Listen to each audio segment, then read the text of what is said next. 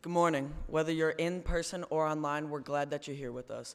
One of my favorite things about Lewisburg United Methodist Church is the community. I love how everyone is so greeting and kind, and I like when we have little get-togethers like we're doing later today. Couple of announcements. Right after church, if you look on the back of your bulletin, we're having a shindig.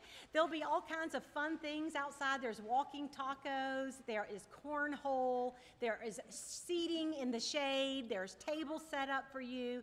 The playground is open for free play, and also a bouncy house. So we hope you'll come, oh my golly, and free snow cones. So make sure you come through. Even if you can't stay very long, it's important that we take some time to get to know each other. So it's a walking taco, so you can walk it onto your car. So we'd love to have you if you'd stay. Small groups you'll find in the center of the sanctuary. We have a small group that's going to be for youth group. We have a women's group.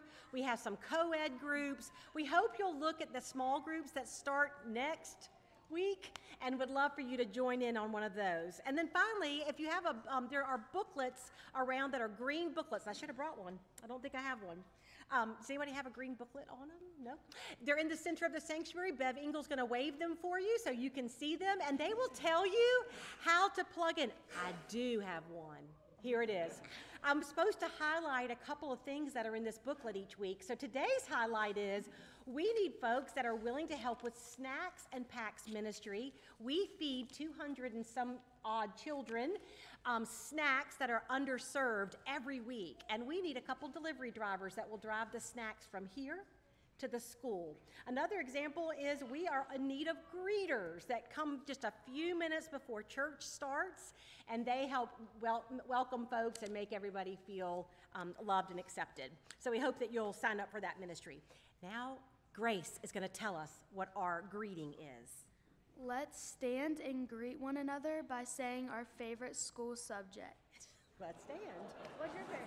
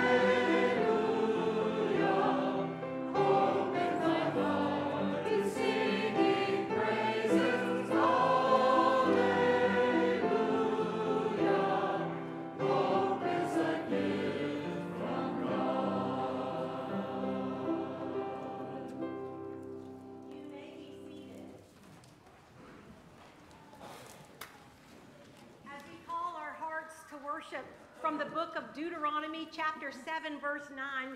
You'll see on the screen a leader and a response. Know that the Lord your God is God, and he is faithful. God keeps his covenant of love to 1,000 generations of those who love him and keep his commandments. I have decided to follow Jesus. I have decided to follow Jesus. I have decided to follow Jesus. No turning back. No turning back. I have decided to follow Jesus. I have decided to follow Jesus.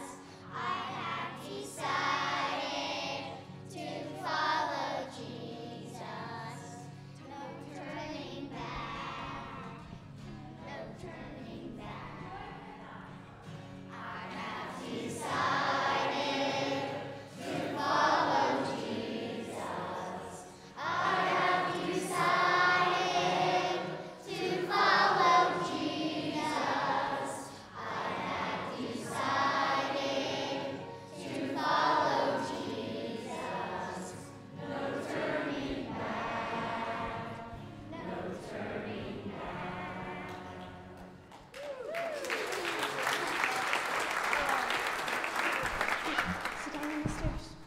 If you are a child that would like to come forward for children's time, we hope you'll do that now as the music is played.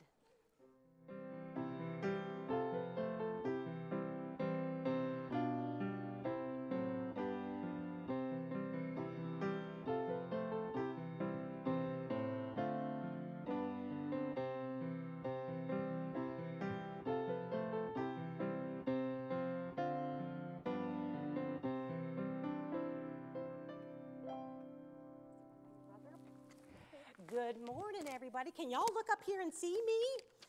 Awesome. Well, I'm going to tell you about a Bible verse, but I'm not going to tell you how the Bible verse ends. Oh, that's good. I like that smile. We are going to tell you a Bible verse, but you're going to help me with the ending. So, this is what the Bible verse says. Jesus is with us. Do you think the Bible verse says when we are at church? It doesn't. Do you think the Bible verse says Jesus is with us when I am behaving really well? Nope, it doesn't say that. Do you think the Bible verse says Jesus is always with me? Yes, that's what the Bible verse says. It says Jesus is with me always. That means even at school. How many of you are starting school tomorrow? Raise your hands. How about out there? Anybody starting school out there? Oh, there's a few of those starting out. Okay. Well, I brought some older students to tell you how they know that Jesus is with them while they're at school. So let's hear what Addie has to say. I know Jesus is with me whenever I'm about to take a test and I'm really nervous, and I just pray and I know that everything will be okay. I know Jesus is with me when I'm nervous for a game or nervous with a class, and I pray and it makes me feel better about it.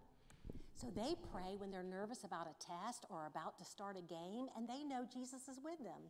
Well, I thought it might be fun to bring you a reminder to put on your backpacks of that Jesus is with you always. So everybody's going to get one of these, a little Jesus to put on your backpack. And then whenever you forget and start feeling nervous or anxious or unsure, you can remember that Jesus is with me always. Let's say a prayer. God, we ask your blessing over these students and their teachers as we re-enter school. We thank you that you love us so much that you go with us wherever we go. You are with us always. In Jesus' name, amen. There he goes. You're right. All right, let's collect the noisy offering buckets.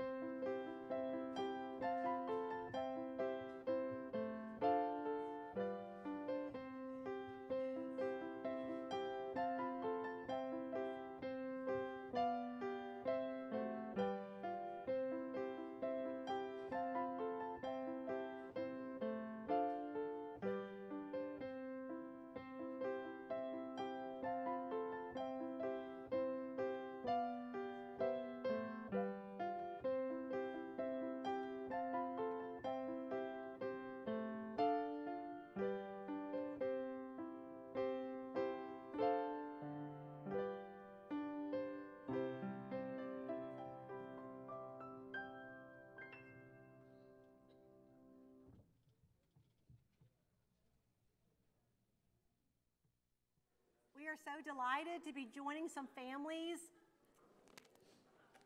to our church. So we'll wait for everybody to get here. Here come the Jameses.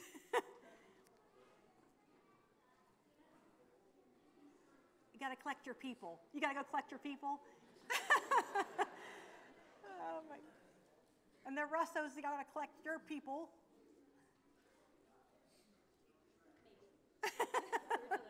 Wherever you want. Right here is great.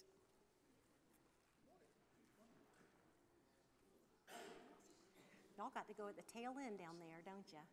And Barrett, there's your mommy. Aren't you delighted when you see fresh faces and fresh hearts that want to be part of this beautiful church family that loves the Lord, but we're still dysfunctional, and they want to be part of us even then? We're going to first ask them, those that are all joining in membership, we're going to ask them a couple of questions, and then you'll have a response for them in just a moment. Okay, friends, do you all accept Jesus Christ as your Lord and Savior and seek to live in his love? I do. Will you love God with your whole heart and soul and mind and strength?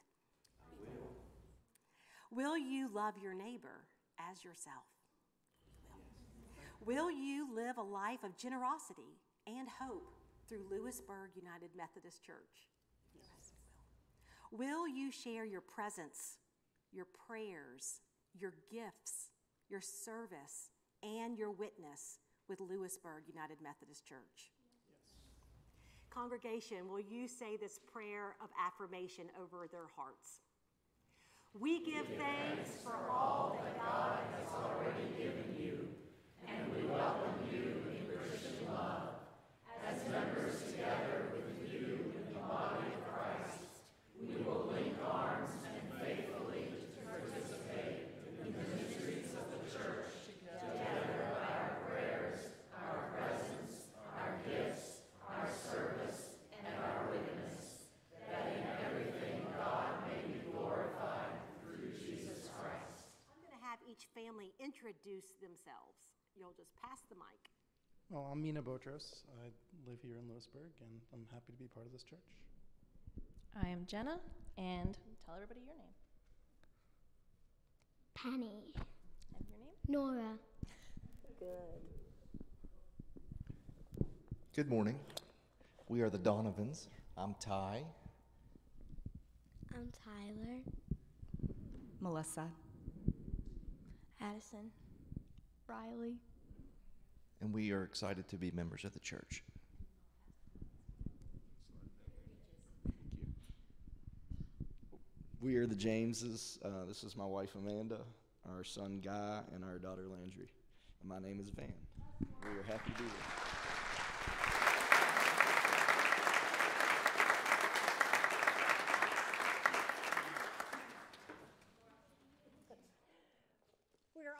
So delighted that we have a couple of baptisms today of children that have met with me and have learned the love and the beauty of God, and that when God had his son Jesus come beyond the earth, Jesus was baptized himself. And as you remember in the story, as he was being baptized, the sky literally split open and they got to hear God's voice. And do you remember what God said? He said, "This is my son whom I am well pleased." That's what he thinks about you and me too. So this gift of baptism, as you remember in the Methodist Church, we honor that God's grace and his love pours over us. And this symbol of water reminds us that God's grace cannot be contained, that his love pours over each of us, that God has already made up his mind about you even long before you've made up your mind about him. So we're asking that Tyler and Landry and Guy, y'all come down by the baptismal font. Okay. I'm going to baptize each of these children as a beautiful symbol that God loves you and that he pours his love and grace all over you. In the name of the Father and the Son and the Holy Spirit. In the name of the Father and the Son and the Holy Spirit. In the name of the Father and the Son, and the Holy Spirit. Amen. When we met with the children, I told them, water is going to get everywhere. But that's to remind us that that's how God's love works. It cannot be contained. It fits in every part of our lives and in our hearts. Let's say a prayer that's printed over on the screen for these children. We surround this family with love and prayers that they may grow in their trust of God. We will pray for them to know God's love and walk in the way that leads to life. Thank you. Y'all can go sit down with your families. Bye.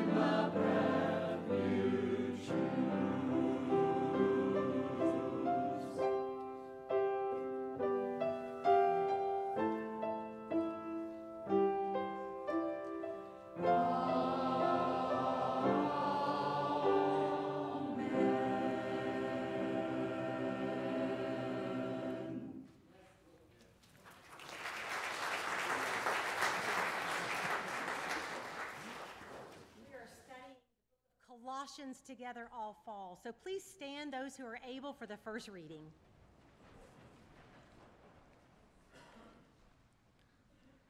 Paul, an apostle of Jesus Christ, by the will of God, and Timothy, our brother, to God's holy people in Colossae, the faithful brothers and sisters in Christ. Grace and peace to you from God our Father. We always thank God, the Father of our Lord Jesus Christ. We will pray for you because we've heard your faith in Jesus Christ, and we love you, have all God's people, the faith and love that spring from the hope stored up for you in heaven, about which you have already heard the true message of the gospel that has come to you.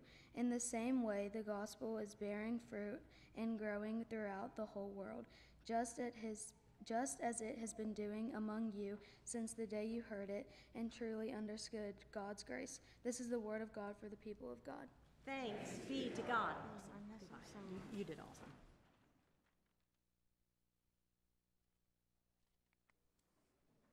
I love getting a letter in the mail. Anybody else love still getting letters in the mail? I don't get them as much, and y'all probably don't send them as much these days, but they are so sweet. Recently, I found an old letter my dad had written me when I was away at summer camp. I brought a picture of it. He wrote it on his little saw, I guess it's called a hand saw or a table saw. It's the little piece of paper that goes on that saw, and he wrote it in a circle. I love letters. This letter that we're going to study together all fall is a letter written by Paul, and letters in his day were a little different. They weren't just newsy or just for fun. They were really important. In fact, so important that we still talk about it today. People kept letters forever. It would have taken Paul weeks and weeks to write it, and then he had to find someone to send it. They were something that we would hold on to, that here we are in 2024, and we're still looking at his letter.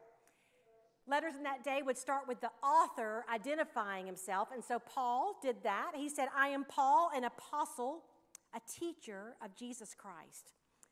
Already, we haven't even gotten into the letter, and something important stood out for me. Paul is actually writing from jail, but yet he's still professing that he's been called by God to be an apostle or a teacher of Jesus Christ. I think calls in our lives are that way. Sometimes, even though you're called to something, that you've been placed in a certain place for a certain time as this, it can be difficult. It's not always easy. Like Paul, we might even face opposition, but God has placed you in that place. I want you to think about where God has placed you, what he's called you to for this season. Are you a parent or a grandparent? Are you a caregiver? Are you a teacher? Are you a student? Are you in the midst of your career? God has placed you there, and even though you may face difficulties, be reminded that you have been called to this place. Then he talks to the folks about who they are. He simply says, "To my faithful brothers and sisters in Christ." I love that. He's calling them faithful, but they had just discovered Christ. This church was brand new. They had not met very much. They were on this new journey to explore their faith. And so these folks that he's writing to were fresh and excited about their relationship with Jesus, but because they didn't know a whole bunch yet, they were easily swayed by other thoughts of that time.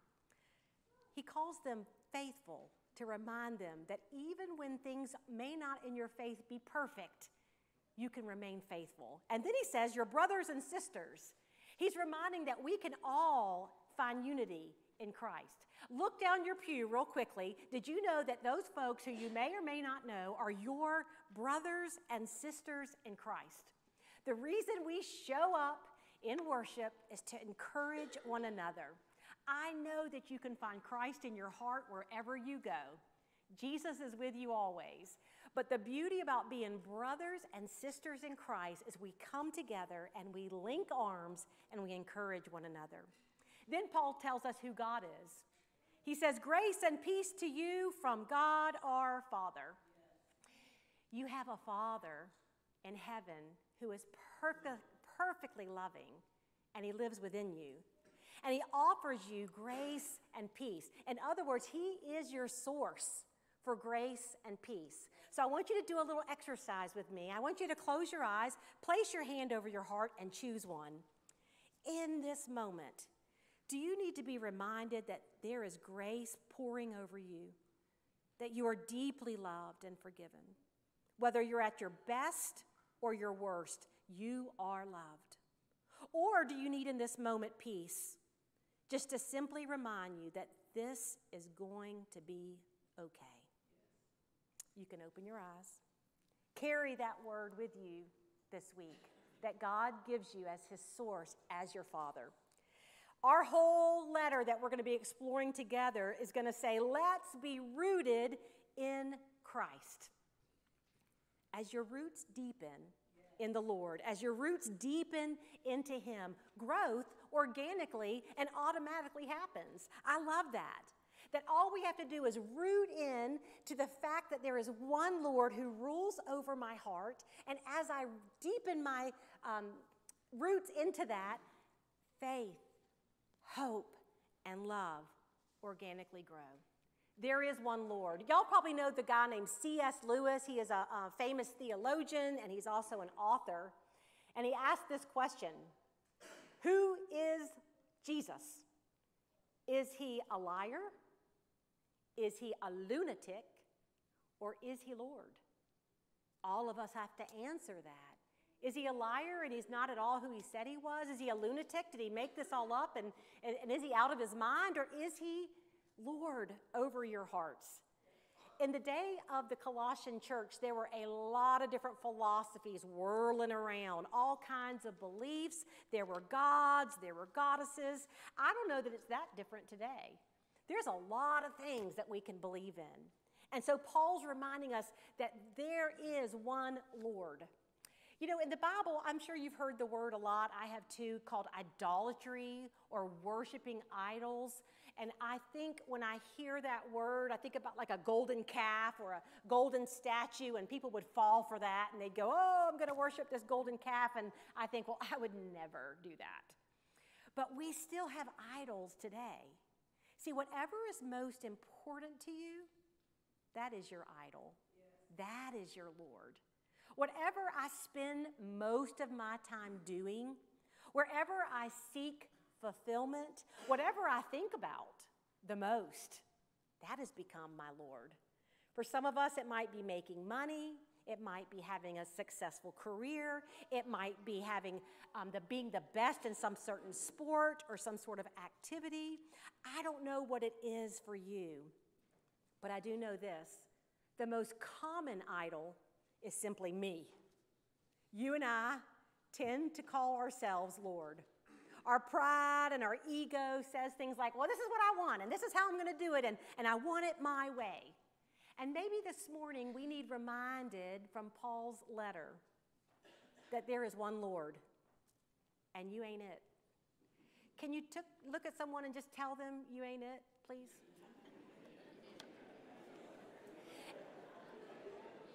And aren't you kind of glad? Aren't you glad that you don't have to be Lord over all? As we begin to deepen our roots into the idea that there is one Lord, three things begin to grow out of your life: faith, hope, and love. Here's what Paul said in his letter.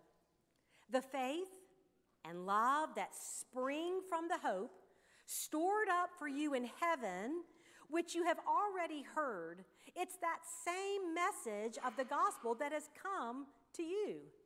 In the same way, the gospel is bearing fruit and growing. I love this. The three things that spring up in you, faith, hope, and love, spring because he's in you. That he has chosen you to dwell in. And as you hear of him, he's already within you. And as you root yourself in him, he grows those fruits of love and faith and hope. So let's look at each one of them. Let's look at faith together. I've decided as I've gotten older that faith just simply means let God. Let God. Let God be God. It means that I can then take a breath and I can acknowledge that I have human frailties, that you and I are deeply insecure, that we have doubts, that things in life are uncertain, but I can trust in his power. I can trust in his wisdom. I can trust in his goodness because I've chosen to let God. What does your faith journey look like this morning? I want you to kind of identify where you are. I'm going to use an illustration of a boat, and I chose a picture of a boat that I think it looks like one that Jesus would have paddled in. Here's where you're going to be in your faith journey. You're either going to be outside that boat, way back out, open, deep waters, and you're paddling the best you can, trying your best to keep your head above water, doing the best you can, chasing after faith. Or maybe you feel like you're clinging to the side of the boat where your legs are dangling in the water. You believe, but you're thinking to yourself, if I let go, if I lose my grip, I will fall to pieces. Everything depends on me. Or our other option is resting in the boat. Being inside, you in the front of the boat, and Jesus in the back of the boat, both of you possibly using your oar, but the one in the back of the boat steers and guides. I learned that the hard way. When I got married to Rudy in my early 20s, we first rented a cute little cottage on a lake, and that's where we lived. So I thought it would be terribly romantic to buy him a red canoe. And I envisioned us every evening paddling together around the lake until the first night when we got in the boat. We both started paddling, but the canoe just kept spinning in a circle, round and round. We never got anywhere. I thought I had bought a terrible broken canoe. Come to find out, you both can't steer. You can't both steer. Somebody has to guide and someone has to paddle. In this scenario, Jesus is your guide. He's the one that sits in the back of the boat. What if faith is simply just acknowledging that this life is too heavy for me to carry? There's too much to it. So much of life doesn't even look like I thought it would. And even in the midst when I'm healing and I'm restoring and I'm enjoying my relationship with Christ, it can still look messy. But just stay in the boat and let God be God. I want to hear you say, let God. I'm going to give you some scenarios, some circumstances that maybe you've navigated, maybe you're currently navigating, or maybe will be navigating. And I want you just to respond when I point to you by saying, let God. When you experience difficult circumstances, let God. When there is a change in your life, let God. When you're navigating a broken relationship, let God. When you have this desire or dream buried in your heart, let God. When it's something I cannot fix, let God. And when I feel disappointed, let God. We've talked about faith. I want us to look at the next word, which is hope. I think hope can be described as trusting God's process. Trusting that God is at work even when I don't get it, even when I don't see it. We have this beautiful picture of rooted over here, and I'm going to tell you where I think the words go. I think faith is the branches and the growing fruit. I think hope is much like a tree trunk that holds us steady, that we trust that God is doing the growing even when I'm not so sure, which means that love are the roots. The roots of faith come from love.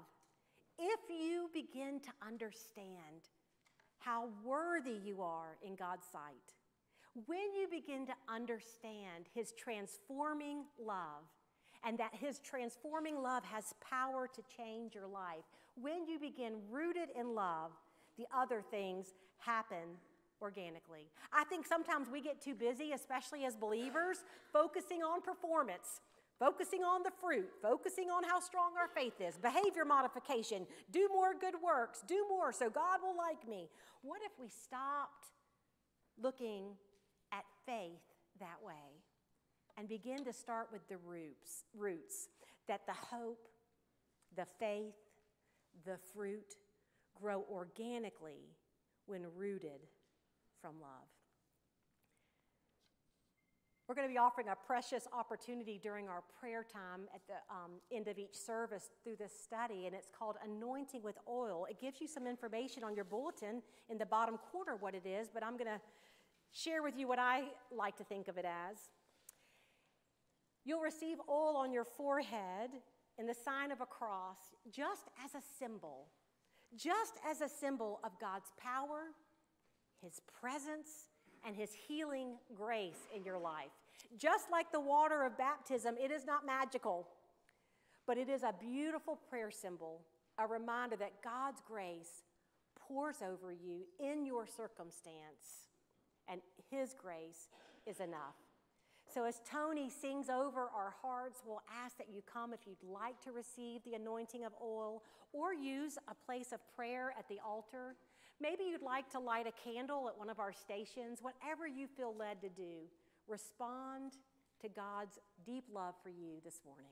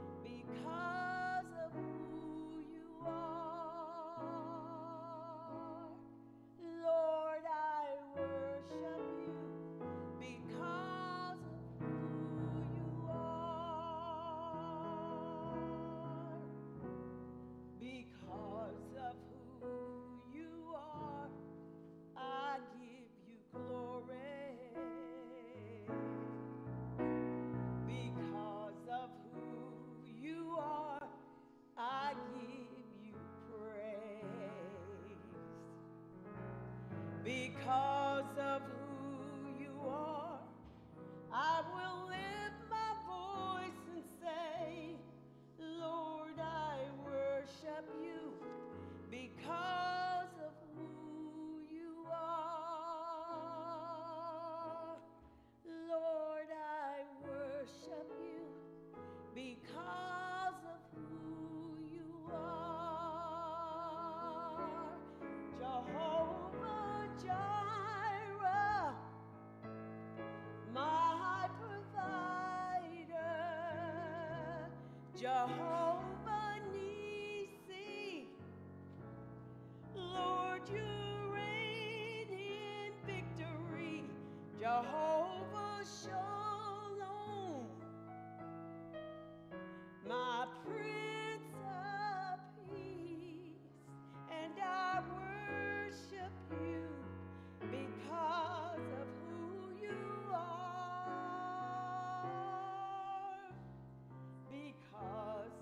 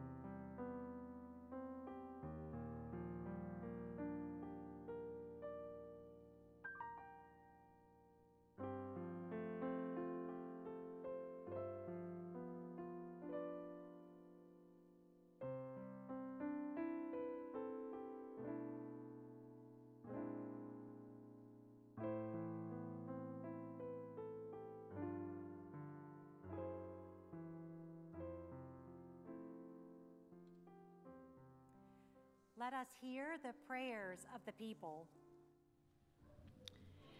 Prayers for Harold Brewster, who is recovering from surgery. Prayers for Tony Angle. For Michael Delardis, who is having carotid artery surgery. For Christine Chapman, who is having surgery at CAMC for heart issues. For Mary Ann Lovejoy, who experienced a broken hip. For the George Feemster family. For Sean Reed, who is recuperating from a fall. Continued prayers for Harold McMillian, and all the unspoken requests here in the sanctuary and online. Oh God, you are our one Lord. We do a terrible job at helping you, or trying to assist you, or trying to rule our own hearts and lives. So we rededicate our hearts and minds to you this day. We deepen our roots into your presence. We are reminded that as we call out to you as our one Lord, you do the growing. You give us faith. You give us hope. You give us love. So for all these prayer needs said out loud and unspoken, there is enough faith and hope and love for all of us. In Jesus' name, amen.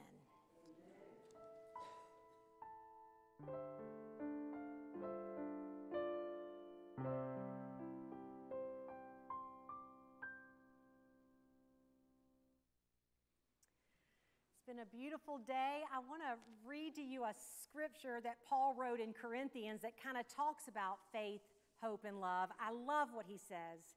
He says, we don't see things clearly. We're all squinting in a fog. We're peering through a mist, but it won't be long before the weather clears and the sun shines bright. And there will be three things that remain: faith, hope, and love.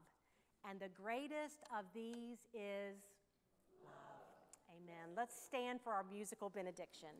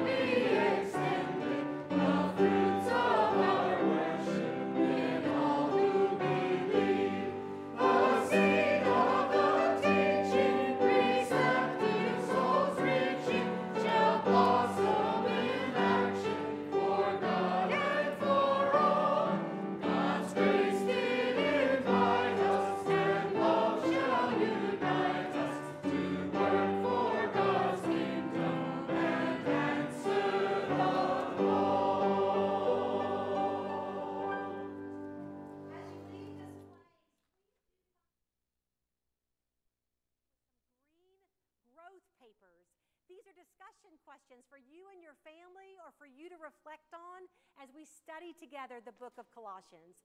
We'll see you downstairs for the shindig. Amen.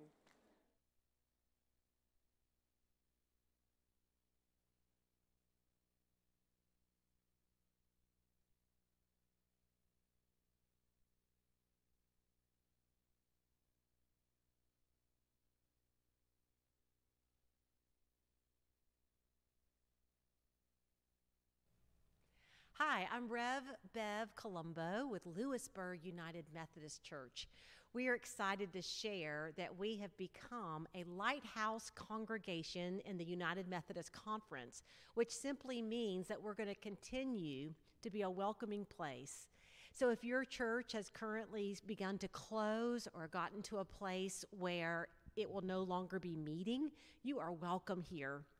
We thank you to those that are continuing to give so that we can offer these vibrant ministries and being a welcoming place to our community. Here's how you can give. You can send a check to P.O. Box 69, or bring your donation and offering to Lewisburg United Methodist, or you can give online through our webpage or Facebook. We are so thankful that not only do you give faithfully, but you faithfully welcome all of those outside of our church into this place of love.